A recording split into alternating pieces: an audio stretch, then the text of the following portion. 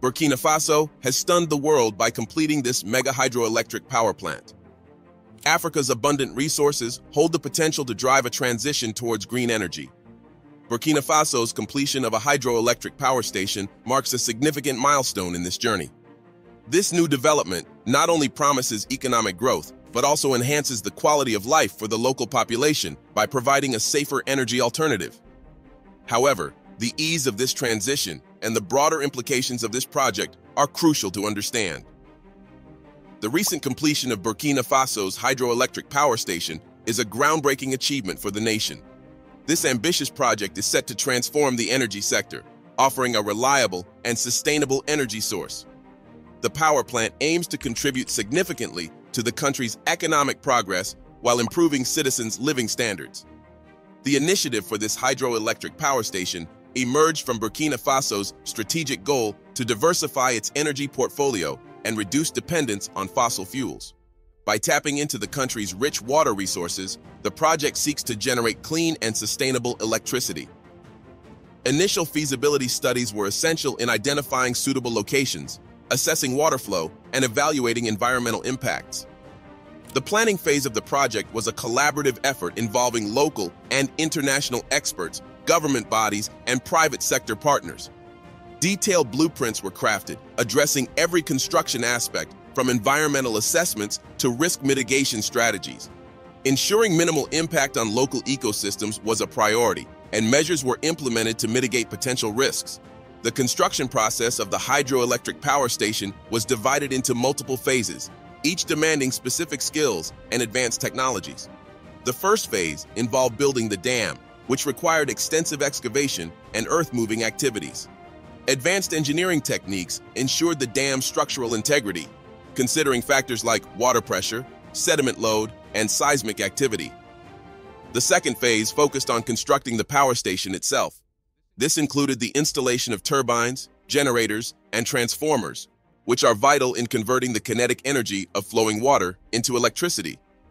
Precision and expertise were paramount during this phase, with teams working tirelessly to adhere to strict timelines. The third phase involved developing the infrastructure to support the power station's operations. This included constructing access roads, water intake and outflow channels, and housing for operational staff.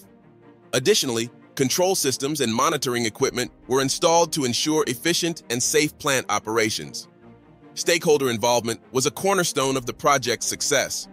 Regular meetings with government officials, community leaders, and environmental groups were held to keep all parties informed and address any concerns. This transparent approach fostered trust and garnered broad support for the project. International partners also played a critical role, offering technical expertise and funding. Development agencies and foreign governments provided grants and low-interest loans, recognizing the project's potential to enhance regional stability and economic development. The successful completion of Burkina Faso's hydroelectric power station is a testament to Africa's capability to leverage its rich resources for green energy. Did you know the United States has only one operational nickel mine? This dependency on imports for almost all of its nickel needs poses a significant risk. Historically, the U.S. did not foresee the future importance of nickel, especially for green energy and electric vehicles, where nickel plays a crucial role in enhancing battery energy density and range. Consequently, the U.S. opted to outsource nickel production, leaning heavily on globalization. However, current geopolitical dynamics reveal that relying solely on globalization is precarious, as countries like China and Russia aim to disrupt the U.S.-centered global order. The demand for nickel has surged to unprecedented levels due to the rise of electric vehicles and the push for clean energy. Elon Musk has highlighted nickel as a major concern in scaling lithium-ion battery production, urging miners to increase nickel output to support green energy storage. Nevertheless, S&P Global Intelligence points out the difficulty in finding and discovering nickel. Currently, there are insufficient nickel mines in free trade countries, exacerbating the problem for the U.S. The United States faces a potential crisis with its limited nickel supply. The lone U.S. mine has restricted capacity and is nearing depletion. Addressing this issue requires a proactive approach, with the need for high-confidence geological data to support new mining ventures. This situation underscores the critical importance of nickel for the U.S. economy and energy future. Amidst this backdrop, Alaska Energy Metals, traded under the ticker AKMF, emerges as a key player. Investing in this company could be highly strategic, given the dire nickel supply scenario. Before investing, it's essential to recognize some truths about the company's prospects. Notably, another nickel company, Cobalt Metals, boasts prominent investors like Jeff Bezos, Richard Branson, and Bill Gates. Using advanced AI, Cobalt Metals identified the Nikolai project area, adjacent to Alaska Energy Metals property, as highly prospective for nickel mineralization. Cobalt Metals subsequently acquired a large tract of land next to Alaska Energy Metals' Nikolai project and purchased critical data from Alaska Energy Metals. The CEO of Alaska Energy Metals, Gregory Bisher, emphasized the strategic significance of the Nikolai project, likening its geological and geochemical characteristics to Russia's Norilsk region, the largest nickel sulfide deposit globally. Bisher's strategic negotiation skills secured the property at an extraordinary value. The previous owner invested $30 million in drilling and exploration to define the nickel reserves, but Bisher acquired both the data and the land for a mere $1.8 million, a 95% discount. This acquisition positions Alaska Energy Metals advantageously, providing a substantial nickel resource base at a fraction of the cost. Contrary to potential assumptions, this makes Alaska Energy Metals shares accessible for ordinary investors. The strategic purchase and promising prospects could significantly impact the U.S. nickel supply chain, reducing dependency on imports and bolstering the nation's green energy transition. The U.S.'s reliance on a single nickel mine and the rising demand for nickel necessitate urgent action. Alaska Energy Metals, with its strategic acquisitions and potential for substantial nickel production, offers a viable solution. According to the CEO, the opportunity to acquire valuable claims presented itself in 2018. Initially, there was no immediate action, but the potential of low-grade disseminated sulfide deposits became apparent over time. These deposits represent the future of nickel mining, given the surging demand. The CEO's experience with this project, which initially brought him to Alaska, has come full circle. Over 25 years, he has explored extensively across Alaska, reinforcing his expertise in the region. Currently, Alaska Energy Metals has a market capitalization of only $14 million, significantly undervalued compared to similar companies with market caps ranging between $100 to $180 million. For context, Alaska Energy Metals owns a nickel resource containing 8 billion pounds of nickel, whereas Canada Nickel, with a resource of 13 billion pounds of nickel, has a market cap of $180 million. This disparity suggests that Alaska Energy Metals' market cap has the potential to increase substantially, aligning closer to its peers and benefiting early investors as the company advances its projects. The company is actively defining its resource, a critical step towards shareholder value creation. The CEO emphasized the significant potential of the Nikolai project in central Alaska. Historical drilling indicates a large deposit of nickel, along with accessory cobalt, copper, chrome, and platinum group elements. The company has conducted recent drilling, and the results are expected to reveal a substantial accumulation of nickel, attracting significant attention and investment. The CEO believes that Leo's investment partnership will soon invest in the company, offering an opportunity to purchase shares at a low price before a potential surge. The current share price is 10 cents in the US and 14 cents on the Canadian market, providing an attractive entry point for investors. The leadership team behind Alaska Energy Metals is robust, featuring Gregory Bisher, who previously founded Millrock Resources, successfully attracting over $50 million in capital. Recently, Mario Vetro joined the board of directors, bringing extensive experience from co-founding K92 Mining, a company that employs 1,600 people in Papua New Guinea and boasts a nearly $2 billion market cap. Vetro's addition, along with Ian Stalker, former CEO of K92 Mining, strengthens the team, demonstrating their capability to scale companies like Alaska Energy Metals. Private sector investors have also recognized the project's value, contributing additional capital and expertise. While some may question Africa's technological capabilities, the robust team and strategic planning suggest that Alaska Energy Metals is well positioned to succeed. The inspection phase of the hydroelectric power station was crucial in ensuring the project's safety and effectiveness. independent experts conducted a thorough evaluation of the power station's components and systems, covering key areas. Engineers assessed the dam and power station structures, utilizing advanced imaging and testing techniques like ultrasonic testing and ground-penetrating radar to ensure the integrity of concrete and steel components.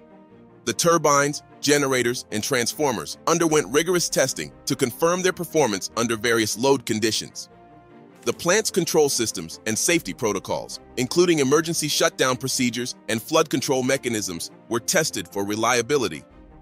Environmental scientists monitored the impact on local ecosystems, evaluating water quality, fish populations, and downstream effects, with mitigation measures such as fish ladders and sediment control systems.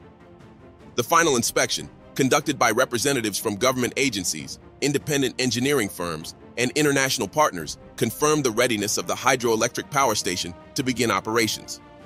The comprehensive evaluation involved a detailed review of operational procedures, safety protocols, and maintenance schedules, ensuring that all systems met regulatory and safety standards. The authorization of the plant's operations marks the end of its construction phase and ushers in a new era for Burkina Faso's energy sector. Let's delve into the technical specifications and investments involved in this hydroelectric power station. Designed to harness the natural flow of the Seine River, the power station employs advanced technology to generate electricity efficiently and sustainably. With an annual capacity of 18 gigawatt-hours, it is a vital component in meeting Burkina Faso's energy demands and supporting its expanding infrastructure needs. The plant operates with a high capacity factor, ensuring consistent power output throughout the year, regardless of seasonal water flow variations. It features state-of-the-art Kaplan turbines, renowned for their efficiency in converting hydraulic energy into mechanical energy. These turbines are adept at handling varying water flows, making them ideal for the Seine River's conditions. The generators, coupled with these turbines, produce high-voltage electricity, which is then stepped up by transformers for long-distance transmission. High-efficiency transformers reduce energy losses during transmission, while advanced switchgear systems manage the electricity flow, ensuring a safe and reliable power distribution network. This system includes circuit breakers, disconnectors, and protection relays to handle faults and maintain an uninterrupted power supply.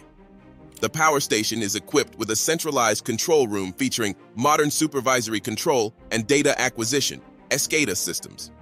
These systems enable remote monitoring and control of the entire plant, ensuring optimal performance and rapid response to any issues. Automated control systems adjust the operation of turbines and generators based on real-time data, maximizing efficiency and minimizing the need for manual intervention. The dam associated with the power station stands 85 meters high with a crest length of 1.5 kilometers. It includes multiple spillways to manage excess water flow and prevent flooding. The reservoir created by the dam has a retention capacity of 1,050 million cubic meters of water, ensuring a steady supply to the turbines even during dry seasons.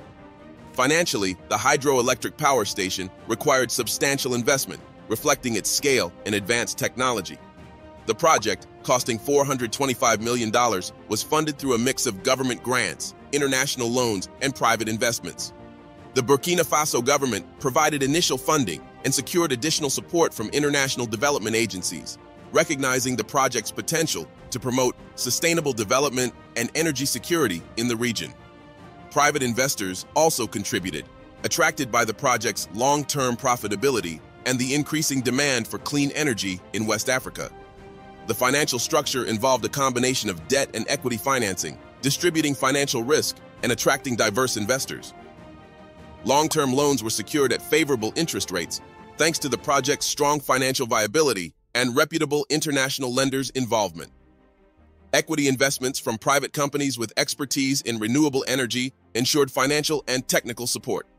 The hydroelectric power station's construction and operation have significant economic implications for Burkina Faso. The project created thousands of jobs during construction, providing employment opportunities for local communities. The operational phase will continue to generate employment, particularly in plant maintenance, management, and local supply chains. The reliable electricity supply is expected to boost local industries, attract new businesses, and support regional economic growth. Hydroelectric power is cost-effective and sustainable. Once construction costs are covered, operational costs are relatively low, primarily involving maintenance and management. The power station is projected to generate substantial revenue through electricity sales, ensuring a strong return on investment for stakeholders. Environmental benefits, such as reducing greenhouse gas emissions and promoting sustainable water management, further enhance the project's long-term value. The successful completion of the hydroelectric power station paves the way for future investments in renewable energy infrastructure in Burkina Faso. The project serves as a model for similar initiatives, highlighting the feasibility and benefits of large-scale hydroelectric power generation. Expansion plans include installing additional turbines and generators to increase output, creating additional reservoirs and auxiliary dams for improved water management during droughts. This aligns with regional efforts to develop a more interconnected and resilient power grid in West Africa, allowing Burkina Faso to export surplus electricity to neighboring countries and strengthen regional cooperation. The project provides a valuable opportunity for local universities and research institutions to collaborate with international partners, fostering innovation and knowledge transfer in renewable energy. This includes initiatives to engage local communities and ensure they benefit from the development, such as community development programs, educational initiatives, and support for local businesses. Reliable electricity access will improve residents' quality of life, offering better opportunities for education, healthcare, and economic activities. Environmental sustainability is a core focus of the project. Ongoing efforts ensure that the power station operates in harmony with the local ecosystem, protecting biodiversity and promoting sustainable water management practices. Environmental monitoring programs will continue to assess the project's impact and implement necessary measures to mitigate any negative effects. The final reception is planned for June 28, 2025, representing the ultimate endorsement of the project's success following rigorous operational testing and fine-tuning. By then, any remaining issues will be addressed, ensuring the power plant operates at its full potential. What does this mean for Africa's shift from nuclear energy to green energy? Africa, a continent rich in natural resources, stands at a critical juncture as the world moves towards sustainable energy solutions. Transitioning from nuclear energy to green energy in Africa is not just an environmental imperative, but a multifaceted strategy encompassing economic, social, and geopolitical dimensions. This shift holds profound implications for the continent's development trajectory, energy security, and global standing. Africa's rich endowment of resources, including uranium for nuclear energy, remains valuable. However, the global push towards green energy does not render these resources obsolete. Instead, it provides an opportunity for diversified utilization. Uranium and other minerals can still be exploited, albeit in smaller quantities, for various industrial applications and the gradual phasing out of nuclear energy. The focus shifts towards leveraging the continent's vast renewable resources, such as solar, wind, hydro, and geothermal energy. Transitioning to green energy can stimulate economic diversification, reducing over-reliance on a single resource or energy type. By investing in renewable energy infrastructure, Africa can create jobs, spur technological innovation, and develop new industries. For instance, solar panel manufacturing, wind turbine production, and maintenance services for renewable energy installations can become significant employment sectors, contributing to economic resilience and growth. One of Africa's most pressing issues is energy access. Despite its resources, many African nations face chronic energy shortages and lack reliable electricity access, particularly in rural areas. Green energy offers a decentralized solution that can address these gaps more effectively than centralized nuclear power plants. Solar and wind energy systems can be deployed in remote areas, providing off-grid communities with clean, reliable electricity and enhancing their quality of life. Green energy also enhances energy security by reducing dependence on imported fuels and the vulnerabilities associated with centralized power generation. Renewable energy sources are abundant and locally available, making countries less susceptible to global energy market fluctuations and geopolitical tensions. This autonomy can lead to more stable and predictable energy pricing, benefiting consumers and industries alike. The environmental and health benefits of shifting from nuclear to green energy are significant. While nuclear energy is low in carbon emissions, it poses risks related to radioactive waste disposal, potential nuclear accidents, and long-term environmental contamination. These risks are particularly concerning in regions with limited regulatory oversight and emergency response capabilities. In contrast, green energy solutions such as solar, wind, and hydropower produce no harmful emissions or hazardous waste. They contribute to cleaner air and water, mitigating the adverse health impacts associated with fossil fuels and nuclear energy. This transition aligns with global climate goals, helping Africa reduce its carbon footprint and combat climate change. As the continent is highly vulnerable to climate impacts, adopting green energy can also bolster its climate resilience. The transition to green energy can have profound social impacts, promoting inclusivity and community development. Renewable energy projects often involve local communities in planning and implementation, fostering a sense of ownership and empowerment. These projects can provide training and education opportunities, building local capacity and technical skills. Moreover, green energy projects can improve public services. For example, solar-powered schools and clinics can operate more effectively, enhancing education and healthcare outcomes. Electrification through renewables can also support small businesses and agricultural activities, driving local economic development and improving livelihoods. For Africa to successfully transition to green energy, robust policy frameworks and significant investment are essential. Governments must create conducive environments for renewable energy development through clear policies, incentives, and regulatory support. This includes establishing feed-in tariffs, tax breaks, and subsidies for renewable energy projects, as well as streamlining permitting processes. Investment in infrastructure is also crucial, including building transmission and distribution networks that can accommodate renewable energy sources, investing in research and development, and fostering public-private partnerships. International cooperation and financing will play a vital role, with developed countries and global financial institutions providing support through grants, loans, and technology transfer. Africa's shift to green energy also has geopolitical implications. As the global energy landscape changes, countries that are early adopters of renewable energy can position themselves as leaders in the emerging green economy. Africa has the potential to become a key player in the global renewable energy market, exporting surplus clean energy and renewable technologies. This transition can also redefine Africa's relationships with traditional energy partners. Historically, many African countries have been energy exporters, particularly of oil and gas, to global markets. Moving towards green energy can reduce this dependency, fostering more equitable and sustainable international partnerships.